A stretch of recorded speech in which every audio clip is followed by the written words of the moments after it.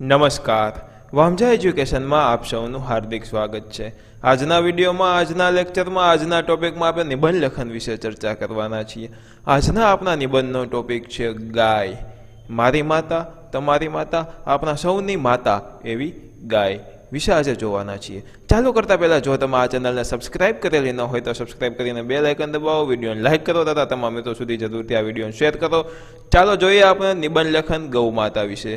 જોઈએ સૌ પ્રથમ પોઈન્ટ તો કે ગાય એક ખૂબ જ ઉપયોગી પાલતુ જાનવર છે। ગાય ખૂબ જ ઉપયોગી છે અને પાલતુ જાનવર છે જેને આપણે પાળી શકીએ છીએ। આ એક સફળ ઘરેલું જાનવર છે અને અનેક ઉપયોગિતા માટે ઘરે લોકો દ્વારા રાખવામાં આવે છે। ગાયને મિત્રો અનેક ઉપયોગિતા છે, આપણે આગળ જોવાના છીએ। આ મોટું શરીર, બે શિંગડા, બે આંખ, બે કાન, એક નાક, એક મોઢું, એક માથું અને એક મોટી પીઠ અને પેટવાળી મહિલા જાનવર છે। બે શિંગડા છે, મોઢું છે, મોટું પેટ છે, મોટી પીઠ છે। મિત્રો ગાયને આ વધુ ખોરાક ખાય છે। આ આપણને સ્વસ્થ અને મજબૂત બનાવવા માટે દૂધ આપે છે।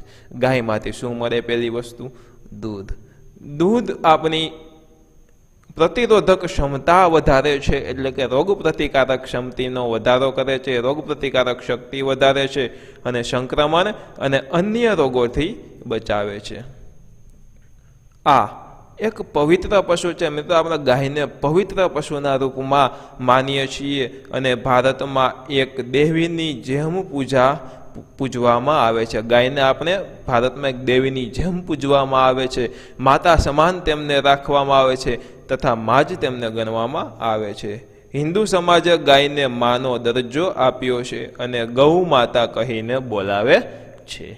આગળ જોઈએ આપણે।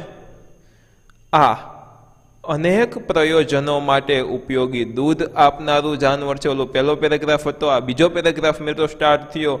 હિન્દુ ધર્મમાં એવું માનવામાં આવે છે કે ગૌદાન સૌથી મોટું દાન ગણાય છે। ગૌદાન એ જ સૌથી મોટું દાન એવું હિન્દુ સમાજના લોકો મિત્રો માને છે। ગાય હિન્દુઓ માટે એક પવિત્ર પશુ છે।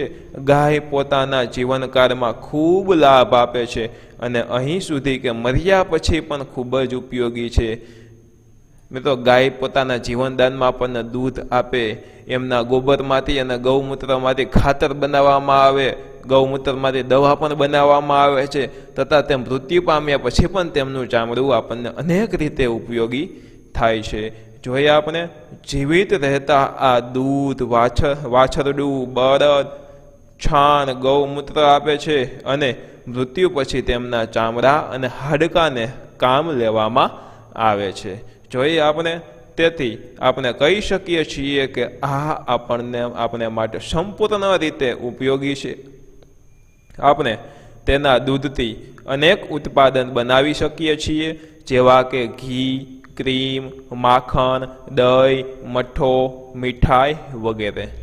અને તેના મૂત્ર અને છાણ પ્રાકૃતિક ઉર્વરકના રૂપમાં ખેડૂતોને ઝાડ, વૃક્ષ અને પાક માટે ખૂબ જ ઉપયોગી છે, એટલે કે ખાતર તરીકે ખૂબ જ ઉપયોગ થાય છે, ખાતર તરીકે ઉપયોગી છે।